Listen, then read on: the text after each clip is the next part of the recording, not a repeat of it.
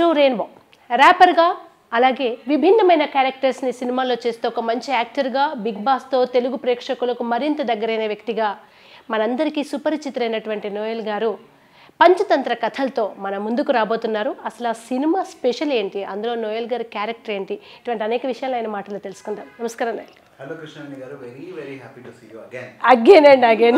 Also, I'm very happy.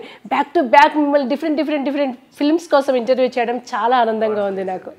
నిజంగా గాడ్సే నుంచి పరంపర కొనసాగుతున్న రంగస్థలం గాడ్సే అయింది ఇప్పుడు ఫైనల్లీ. మీ రోల్ ట్రైలర్ చూశాను. ఫస్ట్ ఇది పాజిటివ్ రోలా నెగిటివ్ రోలా? ఇది చాలా positive role with pain. Yeah, and ఇదేంటంటే నేను నా గర్ల్ ఫ్రెండ్ని చాలా ఇష్టపడతానండి. తన గురించి ఒక జాబ్ తెచ్చుకుని వాళ్ళ నాన్న దగ్గరికి వెళ్ళి, అంటే ఒక పద్ధతి గల అబ్బాయి ఏం చేస్తాడో అదే చేస్తాను. వెళ్ళి వాళ్ళ నాన్న దగ్గరికి వెళ్ళి మీ అమ్మాయి అంటే నాకు చాలా ఇష్టం అండి అది ఇదని అడిగితే వాళ్ళ నాన్న 2 ఆప్షన్స్ ఇస్తాడు ఆ అమ్మాయికి. నీ గురించి ఇంకో అబ్బాయి అడుగుతున్నాడు, వీడు ఉన్నాడు, నీ ఇష్టం నువ్వు చెప్పు, నేనైతే ఇలా సఫర్ అయ్యానని. ఆయన చిన్నప్పటి నుంచి సఫర్ అయింది ఏదేదో చెప్తారు ఆయన. ఆ అమ్మాయి ఇమ్మీడియట్గా అక్కడ నన్ను వదిలేసి ఇంకో ఆప్షనే బెటర్ నాన్న అని చెప్పి పెళ్లి చేసుకుంటుంది. అప్పుడు వాళ్ళ నాన్న నా వైపు తిరిగి పెద్దగా హ్యాపీగా ఉండవు నాన్న నువ్వు, ఇది ఇప్పుడే ఇలా ఉంది అది ఇది అన్నట్టు ఏదో చెప్తారు. నేను అంతవరకు అమ్మాయిని ప్రేమించిన మనిషిని ఇమ్మీడియట్గా వాళ్ళ నాన్న మోరల్స్, ఆయన ఈమెను ఎంత బాగా పెంచారు, పాపం ఆయన ఎంత వాళ్ళ నాన్న నా వైపు చూడడానికి కూడా భయపడతారు. ఆ క్యారెక్టర్, అయ్యో వీటికి ఇంత పెయిన్ ఇచ్చేసింది నా కూతురు ఏంటి అని, అది చూసి నేను చాలా కనెక్ట్ అయిపోయి అప్పటి నుంచి ఆయన వాల్యూస్ని నేను అడాప్ట్ చేసుకుంటా. ఈ అమ్మాయి పెళ్ళి అయిపోయి మళ్ళీ కొన్ని రోజులకి అరే నేను హ్యాపీగా లేనురా కలుస్తా అది ఇదని అంటే అప్పుడు నేను రివెంజ్ తీసుకుంటాను అనమాట. అందుకనే అబద్ధం చెప్తాను ఆ అమ్మాయికి. అందుకనే దాని తర్వాత స్టోరీ ఏంటి అనేది మీరు చూస్తారు. ఇది ఇంతవరకు మీరు చేసిన జోనర్ వేరు, ఇప్పుడు ఇది కొంచెం అంటే మనకి 5 కథలు అన్నప్పుడు ఒక్కో కథకి మ్యాక్సిమం 20 to 25 minutes మాత్రమే ఉంటుంది. అంటే ఒక షార్ట్ ఫిల్మ్ నిడివి ఉంటుంది. అందులోనూ మీ నిడివి అంటే అందులో ఆ స్టోరీలో ఉన్న మీ పాత్ర పరిధి మరికొంత ఉండొచ్చు. బట్ అయినా కూడా మీరు ఇది ఒప్పుకోవడం వెనుకున్న రీజన్ ఏంటి? ఇప్పుడు ఒక కొత్త ఎక్స్పెరిమెంట్ జరిగే టైంలో అందరూ భయపడతారండి.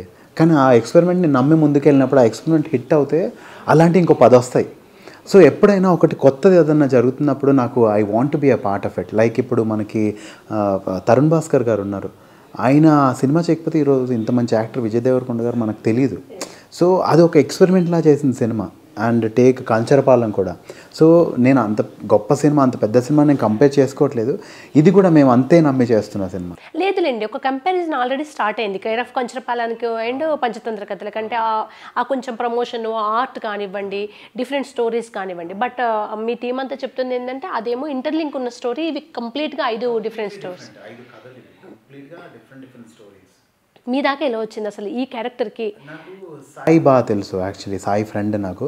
సో సాయి కాల్ చేసి ఒక కథ అనుకుంటున్నాం డార్లింగ్, ఇలా నువ్వు చేస్తే బాగుంటుంది అది అని ఫోన్ చేసి డైరెక్టర్ గారు నాకు నరేట్ చేశారు ఫోన్లో. దాని తర్వాత వెళ్ళి కలిసాను పర్సనల్గా. చాలా నచ్చింది నాకు. ఆయన అంటే చాలా ప్యాషన్తో చెప్పారు. ఆయన చెప్పినంతసేపు కూడా he was very passionate. So అప్పుడు అనిపించింది ఈయన ఇంత ప్యాషన్తో, ఆయనే డిఓపి, ఆయనకు ఆల్రెడీ కొంచెం టేస్ట్ ఉంది. సో ఫిల్మ్ మేకింగ్ తెలుసు ఆయనకి. సో మిస్టేక్ అవ్వదు. సో అలా ఐ వాజ్ లైక్ చలో చేద్దాము, I want to do this అని.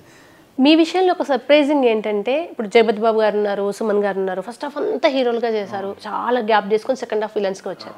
బట్ ఈ టైంలో మీరు ఫస్ట్ హాఫ్ నెగిటివ్ షేడ్స్ నుంచి కంటిన్యూగా పాజిటివ్ షేడ్స్, కంటిన్యూగా సూపర్ ఎమోషనల్ సినిమానంతా క్యారీ చేసి ఒక మంచి ఎమోషనల్గా ఉండే క్యారెక్టర్స్ పడ్డం మీ చాయిసా లక్క?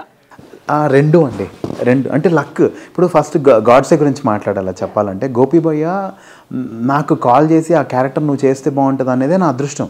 అండ్ అది అంత మంచి క్యారెక్టర్ అయి ఉండడం ఇంకా I was like mind blowing. అంటే దానివల్ల నాకు చాలా హెల్ప్ అవుద్దండి కెరియర్లో. అరే వీడు ఇంత మంచి సినిమాలు చేసాడు అనేది నాకే plus. It's like a feather on my hat. ఇప్పుడు ఇది కూడా అంతే. సో ఇప్పుడు నేను ముందు బాగా నెగిటివ్ ఎందుకు చేసేవాడిని అంటే అండి, నాకు పెద్ద హీరోలతో అందరితో యాక్ట్ చేయడం ఇష్టం. సో మనం అలా చేయాలంటే వాళ్ళకి అంతే మంచి రోల్, ఆపోజిట్ రోల్ ఉంటే ఇంకా బాగుంటుంది కదండి మనకి చూడడానికి. సో అలా నేను చాలా డ్రీమ్ చేసేవాడిని. కానీ ఇప్పుడు మనకున్న ఓటీటీ సర్కిల్లో అలా చాలా ఎక్స్పాండ్ అయింది సినిమా అనేది. So there are many roles which are coming up. Anything different, anything beautiful I want to do. మీ ట్రైలర్లో చూసిన మట్టుకు మాత్రం అంటే 5 కథలకి సంబంధించి మాకు హింట్ ఇవ్వాలి, అదే ఒక డైరెక్టర్ కంపల్సరీ అది రూల్, ఎడిటర్ కూడా అలాగే కట్ చేశారు. బట్ మేము చూసిన 2-3 ఫ్రేమ్స్లో మీరు చాలా ఎమోషనల్గా ఆ పెయిన్, ఎమోషన్ ఇవన్నీ క్యారీ చేసే ఎక్స్ప్రెషన్స్ ఇవ్వగలిగారు. ఇంతకుముందు చూడని ఒక నోయల్ని చూడబోతున్నాం అనేది మాకు అర్థమైపోయింది. మీరు దానికోసం ఏమైనా డైరెక్టర్ చెప్పారా, మీరేమైనా కొంచెం శ్రమ తీసుకొని చేశారా, దీనికి స్పెషల్ ఎఫర్ట్స్ పెట్టాలనుకున్నారా? నాకైనా కథ నరేట్ చేసినప్పుడే చాలా ఇమోషనల్ కథ అండి. అండ్ బేసిక్గా లవ్ స్టోరీస్ 50% అంటే అబ్బాయిలే సఫర్ అవుతారని చెప్పను, అమ్మాయిలు కూడా. అంటే అలాంటి రిజెక్షన్ ఫేస్ అయిన వాళ్ళు చాలామంది ఉంటారు. ఇప్పుడు all of a sudden without any reason వదిలేసి వెళ్ళిపోయిన వాళ్ళు, వేరే పెళ్ళిళ్ళు చేసుకుని చాలామంది ఉంటారు. ఒక్కొక్క రీజన్, ఒక్కొక్క ఏదైనా ఉండొచ్చు, డబ్బు అయినా ఉండొచ్చు, కాస్ట్ అయినా ఉండొచ్చు, వీటితో బాగుండన ఏదైనా ఉండొచ్చు. సో అలాంటి వాళ్ళని మనం రిప్రజెంట్ చేస్తున్నప్పుడు, అంత స్ట్రాంగ్ క్యారెక్టర్ ప్లే చేస్తున్నప్పుడు నా సైడ్ నుంచి కూడా కొంచెం ఎఫర్ట్స్ ఉండాలి. నేను ఎలా బిహేవ్ చేస్తాను, ఎలా థింక్ చేస్తాను, ఈ అమ్మాయిని మళ్ళీ వచ్చేసింది నా లైఫ్లోకి, నేను చేసేది కరెక్టా కాదా అనేది పోర్ట్రే చేస్తున్నాను. సో ఎప్పుడు ఒక క్వశ్చన్ మార్క్ అనేది నా మైండ్లో రన్ అవుతూ ఉంటుంది అమ్మాయితో ఉన్నా. సో నేను అమ్మాయి, అండ్ ఇంకోటి ఏంటంటే కంప్లీట్ అమ్మాయి నన్ను అంత వదిలేసి వెళ్ళిపోయిన అమ్మాయి మళ్ళీ రావడానికి ఏంటి, ఓకే కంప్లీట్ స్వార్థమే. అంటే అంత సెల్ఫిష్గా తన గురించే, నేను హ్యాపీగా ఉన్నానా లేదా, నన్ను కనీసం నువ్వు ఎలా ఉన్నావురా అని కూడా అడగదామె నన్ను కలిసినప్పుడు, ఏం తిందాం అది. సో అలాంటప్పుడు నేను కొంచెం డౌట్గానే ప్రతి సీన్లో. సో అది నాకు ఆయన చెప్పడం కూడా అలానే చెప్పారు, నేను చేసే టైంలో కూడా ఐ మేడ్ షూర్ నాకు అది మైండ్లో ఉండాలి అని. మీరు ఇప్పుడు ఒకటి చెప్పండి, మనం ఒక సినిమా చేస్తున్నప్పుడు ఇప్పుడు నేను ఈ రూమ్లో మాట్లాడితే నన్ను చూసి ఇన్ఫ్లుయెన్స్ అయ్యే వాళ్ళు చాలా తక్కువ ఉంటారు ఇది. బట్ ఒక వెండితెర మీద మీరు ఏ చేసినా, యాక్టర్స్ ఏ చేసినా చాలామంది ఇన్ఫ్లుయెన్స్, మీరు సోషల్ మీడియాలో విపరీతమైన ఫ్యాన్ ఫాలోయింగ్ ఉన్న పర్సన్ మీరు. ఈ సినిమా కథ విన్నప్పుడు నేనేమన్నా రాంగ్ ఇండికేషన్ ఇస్తున్నానా అనే డౌట్ ఎప్పుడైనా వచ్చిందా మీకు? అంటే ఓవరాల్ కథ మాకు తెలియదు, సినిమా చూస్తే తప్ప తెలియదు, బట్ మీకు లేదండి. ఎందుకు లేదు అంటే ఈ కథ అలా అంత మంచి కథ. సో లాస్ట్కి ఆ జస్టిఫికేషన్ ఏదైతే ఉంటుందో, ఇప్పుడు నేను మీకు చెప్పింది మెయిన్ కోర్, ఎక్కడ మేమిద్దరం స్ప్లిట్ అయిపోతాము, ఆ అమ్మాయి నన్ను వదిలేసి ఎక్కడ వెళ్ళిపోతుందని.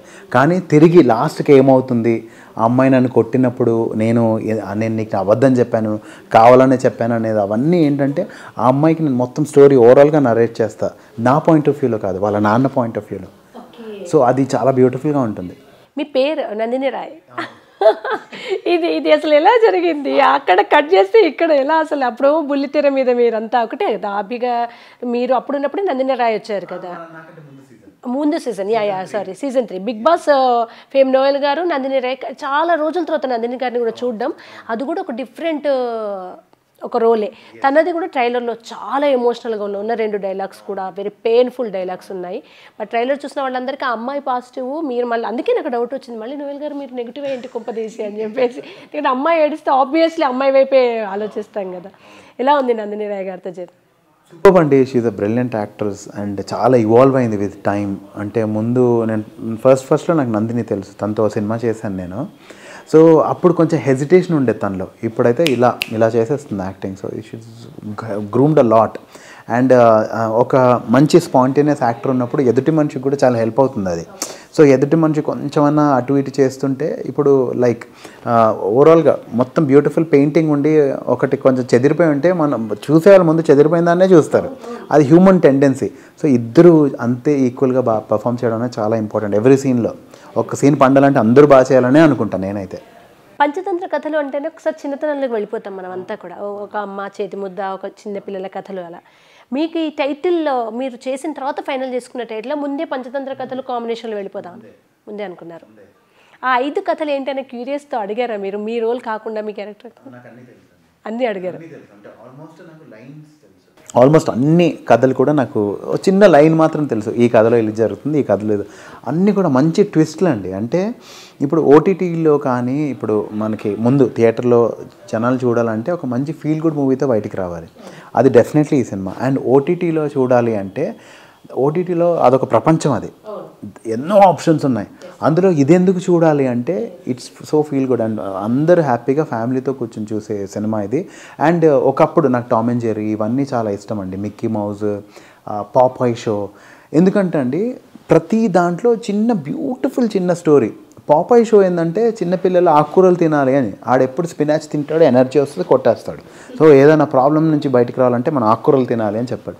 టామ్ అండ్ జెర్రీలో కూడా చిన్నది ఉంటుంది, వాళ్ళిద్దరు కలిసిపోవడమో, వాళ్ళిద్దరు కొట్టుకోకపోవడమో, లేదంటే వాళ్ళు కొట్టుకోవడము, మళ్ళీ వాడు లేకపోతే టామ్ వాడిని మిస్ అవ్వడం, అలాంటి చిన్న చిన్న లైటర్ ఎమోషన్స్. ఇది కూడా అలాంటిది, చాలా రోజుల తర్వాత బ్యూటిఫుల్ ఎమోషన్స్తో వచ్చే కథ అనిపించింది నాకు. ఇక్కడ డైరెక్టర్ ఆలోచన, ప్రొడ్యూసర్ ఆలోచన కానీ తీసుకోవడమే హిట్ ఫార్ములా. అంటే ముందే ఒక పావును కరెక్ట్గా కదిపారు. ఏంటంటే 2.5 hours ఒక్క స్టోరీని నేరేట్ చేసినప్పుడు ఆడియన్ ఎక్కడైనా బోర్ ఫీల్ అయ్యే అవకాశం ఉంటుంది, కానీ 5 కథల్ని 20-25 నిమిషాలంటే ఎక్కడ ఆడియన్ ఎక్కడ బోర్ ఫీల్ అవ్వడు. అది ఫస్ట్ సక్సెస్ ఫార్ములా అనేది అర్థమైపోయింది.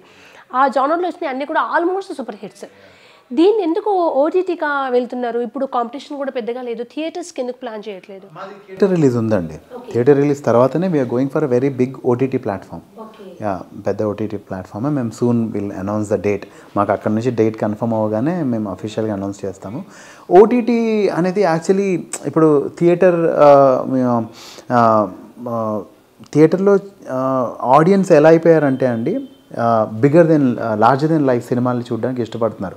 సౌండ్ ఎఫెక్ట్స్ ఉండి, లేదంటే విజువల్లీ చాలా బ్యూటిఫుల్ ఉండి, లేదంటే out of the world Baahubali, KGF అట్లాంటి సినిమాలు అయితే అందరూ పరిగెత్తుకొని వస్తున్నారు. కానీ ఈ మధ్య అందరూ ఎక్కువ ఓటీటీ మీద, సినిమా ఓటీటీ మీద వస్తుంది కదా, అందరం కలిసి ఫ్యామిలీతో చూడొచ్చు అని. ఇన్ అ వే ఇప్పుడు జనరల్లీ ఒక పెద్ద థియేటర్కి వెళ్తే, పేర్లు ఎందుకు కానీ, పెద్ద థియేటర్ నేను నా ఫ్యామిలీతో వెళ్తే నాకు ఈజీగా 3,000 ఖర్చు అవుద్దండి. వాళ్ళకి టికెట్లు ఒక్కొక్క 350, ఒక 5 టికెట్లు 10 టికెట్లు వేసుకుని, ప్లస్ మళ్ళీ పాప్కార్న్లు మధ్యలో అవన్నీ. అదే 3,000 పెడితే నాకు 1 year సబ్స్క్రిప్షన్ వస్తుంది కదండి. సో ఆ విధంగా జనాలు ఎలా అయిపోయారంటే, సరే ఎలాగో వస్తుంది కదా అప్పుడు చూద్దాము, అందరం కలిసి చూడొచ్చు, అప్పుడు 10 మంది 20 మంది పక్కన వాళ్ళు కూడా వచ్చి చూడొచ్చు. సో ఇన్ అ వే మంచి జరిగింది, సినిమాకి మంచి జరిగింది, సినిమా లైఫ్ అనేది పెరిగింది అనిపిస్తుంది నాకు. ముందు థియేటర్లో చూసిన రోజులే, 1 నెల 2 నెలలు 100 days 200 days, దాని తర్వాత సినిమా ఉండేది కాదు. ఎప్పుడో మంచి ఛానల్స్ వాళ్ళు ప్లే చేసి అందులో 30-300 యాడ్లు వస్తాయి. ఒక కొత్త సినిమా వస్తే 300 యాడ్లు కన్ఫర్మ్. ఒక డైలాగ్ చెప్పి ఇంకో యాడ్, ఇంకో డైలాగ్ చెప్పి ఇంకో యాడ్. ఇప్పుడు అలా కాదు, ఒక సినిమా పెట్టుకుంటే హ్యాపీగా మంచి చూస్తారు. అండ్ స్పాన్ పెరిగింది. ఇప్పుడు ఏ సినిమా అని వెళ్ళి నేను ఓటీటీలో వెతుకుతే నాకు 10 years తర్వాత కూడా అక్కడే ఉంటుంది అది. I will be able to watch. So I'm very happy ఈ టైంలో నేను ఉన్నాను. నేను చేసిన వర్క్ అంతా కనిపిస్తుంది జనాలకి. ఎక్కడ ఉందంటే అక్కడ ఉంది, ఈ ఛానల్లో ఉంది, ఈ ప్లాట్ఫామ్లో ఉందని చెప్పగలుగుతున్నాం. సాయి ఎలాగో మీ ఫ్రెండే అన్నారు కనుక మీ పరిధికే వచ్చి కాల్ షీట్ చూసుకుని వెళ్ళారా? త్రోట్ సినిమా అప్పుడప్పుడు ఎప్పుడైనా వచ్చి టీంతో మిగతా షూటింగ్ ఏదైనా పార్టిసిపేట్ చేస్తారా చూడడానికి వచ్చి? ఉన్నాడండి కంప్లీట్గా. He was there through out. Sai కంప్లీట్గా ఎగ్జిక్యూటివ్ ప్రొడ్యూసర్. సో కంప్లీట్గా హీ వాజ్ దేర్. మధు అన్న మా ప్రొడ్యూసర్ అండి. చాలా వాళ్ళంటే ఇంకా హ్యాండ్ ఇన్ హ్యాండ్ వర్క్ చేశారు. శేఖర్కి చాలా సపోర్టివ్గా ఉన్నారు. ఒక డైరెక్టర్కి ప్రొడ్యూసర్ సైడ్ నుంచి సపోర్ట్ ఉంటే ఆయన అంత బాగా చేయగలుగుతారండి. మనకు తెలుసు కూడా, కొన్ని చోట్లలో మనం చూసాము ప్రొడ్యూసర్ సపోర్ట్ 100% లేకపోవడం వల్ల ఎంత ఇబ్బంది, ఆర్టిస్టులు ఇబ్బంది పడతారు, డైరెక్టర్ ఇబ్బంది పడతాడు, సెట్స్లో చాలా ఇబ్బంది ఉంటుంది. మధు అన్న వాజ్ వెరీ సపోర్టివ్. ఆయన పాపం ఈ రోజు వరకు ఇది వద్దు ఇది చెయ్యొద్దు అని ఎప్పుడు అనలేదు. అండ్ అంత సపోర్ట్ ఉంది కాబట్టి ఆయన ఫ్రీడమ్గా శేఖర్ ఏమేం చేయాలనుకో అన్నీ చేయగలరు. ఆర్టిస్ట్ కానీ, మ్యూజిక్ కానివ్వండి, ఏదైనా. నేను ఇది బెస్ట్ ఇమాజిన్ అండి, మాది ఎవ్రీ పోస్టర్ ఇది స్కెచ్. దానికి అన్ని పోస్టర్లు, ఈచ్ పోస్టర్ ఇది స్కెచ్. అలా మాకు 5 posters ప్లస్ ఒక కామన్ పోస్టర్, అంటే 6 posters అండి మావి. అదే పెద్ద బడ్జెట్, అదొక ఆర్టిస్ట్ బడ్జెట్. అది 100% పెద్ద ఆర్టిస్ట్ బడ్జెట్ అది. సో అది ఎందుకు పెట్టాలనుకున్నారంటే అంత డీటెయిల్డ్గా వర్క్ చేశారు.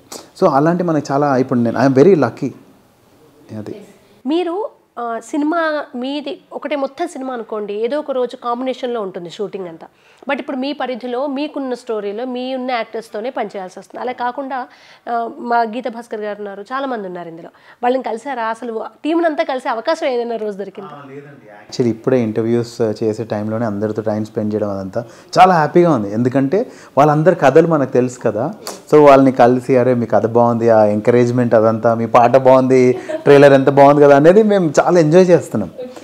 సో ఎవరిది వాళ్ళు పాట షూట్ చేశారు. ముందు 3 stories చేశారు. దాని తర్వాత నాది మెట్రోలో ఇక్కడ హైదరాబాద్లో జరుగుతుంది.